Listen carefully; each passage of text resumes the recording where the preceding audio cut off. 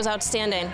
We lost to them 4-3 last year, and we lost the doubles point. So coming out this year and really playing outstanding doubles obviously made the difference, but I was really, really pleased with the way they stepped up and went after it and earned that point.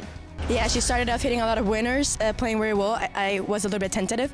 Then in the second set, I lost the first set about 6-2, and I'm like, no, I can do this. Let me grind. And I grinded. I started dominating the point. Won 6-1, didn't miss barely. And then in the third set, we both wanted to win this, but then I fought through till the end. I was the more aggressive person, and I did it. It was great. I did not know that it was so close. I did not know that we won 4-3, but it feels amazing that I made an impact in the win. So I'm very happy that last year we lost against the same team 4-3, and this year we won 4-3. So that's definitely an improvement, and I'm very happy. It was outstanding. Thank you for everybody that came out.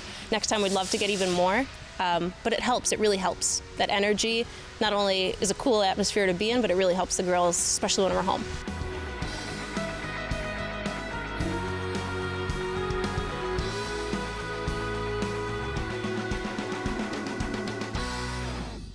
One, two, three, ball!